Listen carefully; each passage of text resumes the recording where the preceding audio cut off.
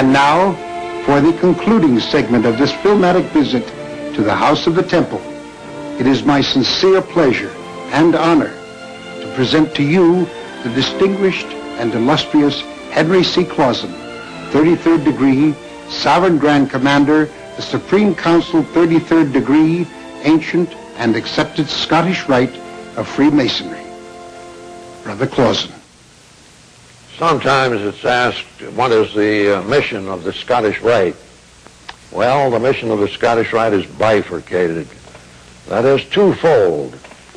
One part includes the goal of the symbolic lodge, the Mother Grand Lodge of the world, the Grand Lodge of England, the first 3 degrees of Freemasonry, that adopted Anderson's constitutions in 1723 and thus became non-sectarian. This departed from a spiritual to a societal base. It is usually defined as a regular system of morality, veiled in allegory and illustrated by symbols.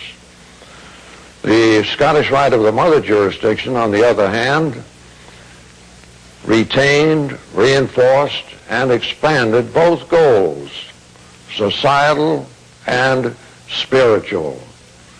Hence, we pursue in daily living the virtues of morality, charity, and patriotism. But we also search for an ultimate mystic union with the deity, and for that purpose we reveal and apply in our degrees from the 4th to the 33rd the ancient wisdom, esoteric knowledge that comes to us over long, drifting centuries. Our Scottish Rite, therefore, delves deeply into philosophy and metaphysics, but we square this with the miracles of modern science. For example, in my book, Emergence of the Mystical, I correlate our Scottish Rite mission and modern science, and I show that they are compatible companions. Throughout all history, there have been examples of extraordinary purposes of the mind. These have included and been repeated in different forms, metaphors that derive from what we know as wisdom of the ancients. The powers, forces, and energies can be discovered if we search deeply enough. They were to be found in all parts of the world, such as the mysteries of Isis and Osiris in Egypt, the Mithraic mysteries of the Persians, the Orphic and Bacchic and later Eleusinian mysteries of Greece, the mysteries of Samothrace and Chaldea, the mysteries of India, the Druidical mysteries, the Gothic and Scandinavian mysteries, and others.